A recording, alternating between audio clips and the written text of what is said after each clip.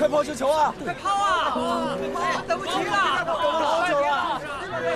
就是啊！快抛啊！这边，往这边跑。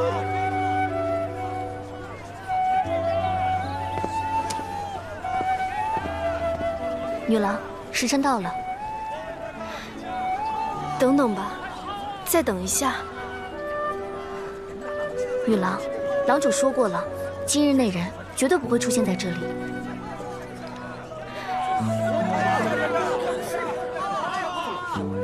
女郎，真的不能再等了。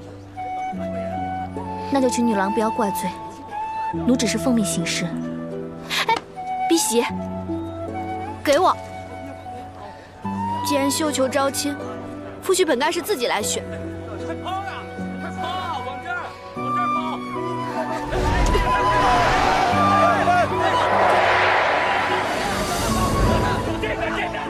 除了那人，我谁都不嫁。女郎，女郎。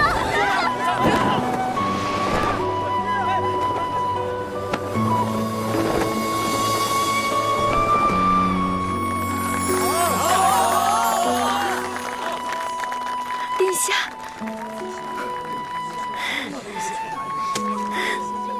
雪云，既然我答应你了，就一定会来娶你。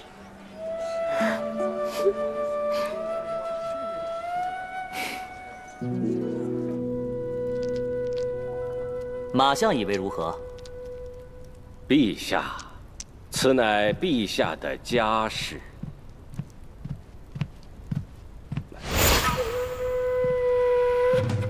亦是我大魏的正事。如果陛下一定要问老臣的意见，列位臣工，本相的话你们信服吗？马相素来两不偏帮，是最公允的人，你的话自然听的。赵世忠以为如何呀？那就请马相直言。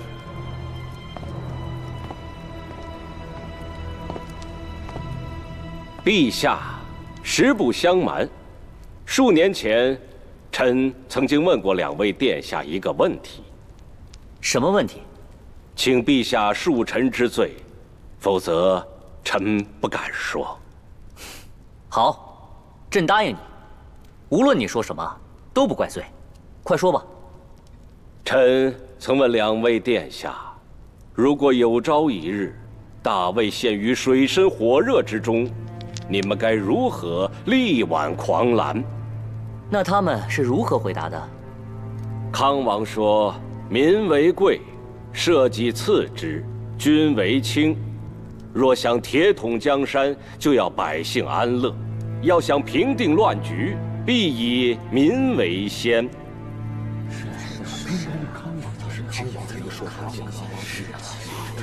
马忠良，你竟敢！赵世忠，丞相一心为公，德高望重，他说的话句句有理。康王才是摄政王，你死了那条心吧！陛下应立康王为摄政王。为黎民百姓着想，最佳人选就是康王。诸位，老臣的话还没说完呢。诸位难道不想听听那昌黎王是怎么回答的吗？昌黎王说了什么？是啊，昌黎王是如何回答的？陛下，昌黎王听完臣的问题，半天没有回话，脸上露出悲痛之色。悲痛什么？昌黎王说：“如果一旦这个问题出现，大魏陷于水深火热之中，那只有一个前提，就是陛下已经龙玉并天了。”大胆！陛下，当时臣也十分震惊。可昌黎王接着说：“如果局面坏到了需要他来力挽狂澜的地步，那证明百姓失去了明君，拓跋氏后继无人。”他一思至此，心痛至极，不由得露出了悲痛之色。臣记得当时昌黎王的眼里一片赤诚，他说他宁可一辈子不当这个摄政王，也希望陛下龙体康健，千秋万岁。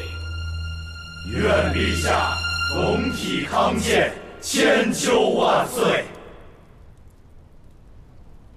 马相进言有功，赐锦缎20匹，玉如意1柄。谢陛下。康王咄咄逼人，父亲又说你忙于政事，我以为你不会来了。我答应你的事，从来没有做不到的。殿下，雪云，谢谢你，谢谢你相信我，一直等到现在。郎主，把门关上。父亲。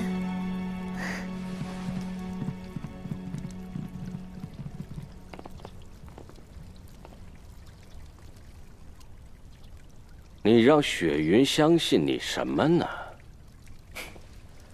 自然是相信我的一片真情。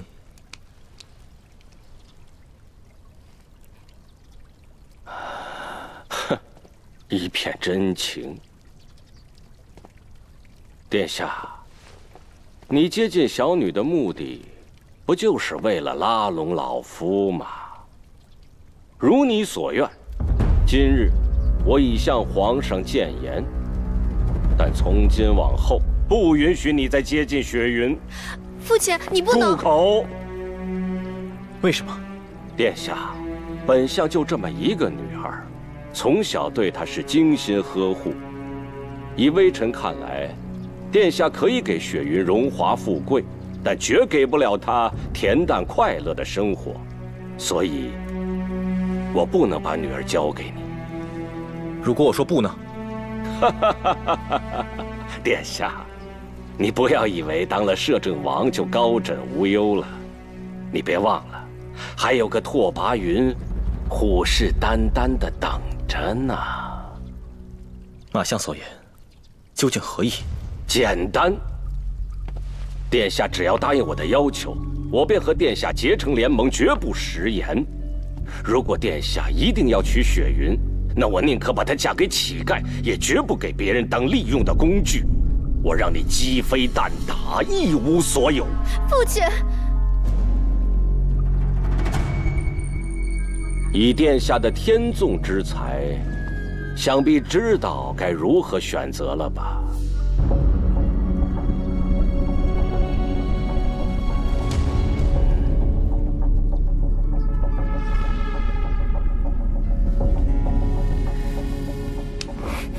雪云，若我不是高高在上的昌黎王，而是街边的乞丐，你愿意跟着我吗？愿意。美人相伴，还有何惧？雪云，我们走。容止，你到底想干什么？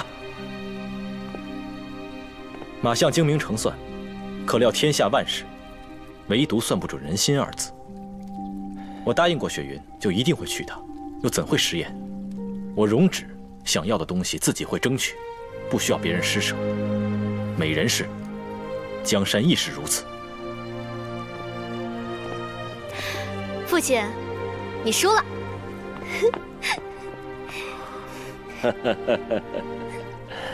殿下，是小女和老夫打了个赌。打赌？我说殿下待我一片真心，可父亲偏偏不信。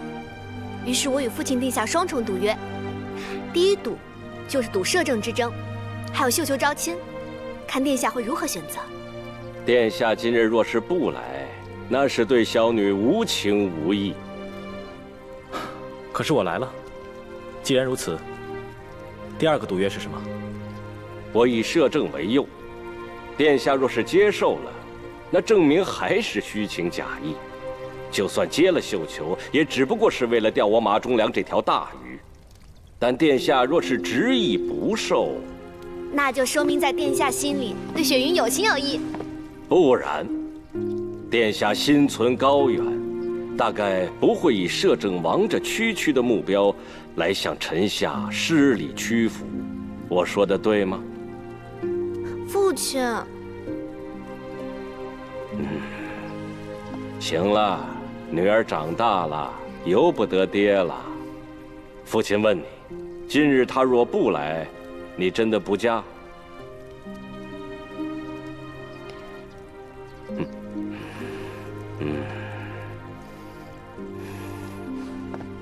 殿下，今日的失礼还请见谅。马相，殿下，从今往后，我就把雪云交托到殿下手里了，请殿下善待她。马相放心，快请起，容者受不起。不，你受得起，因为从今天开始，你就是一人之下，万人之上的摄政王了。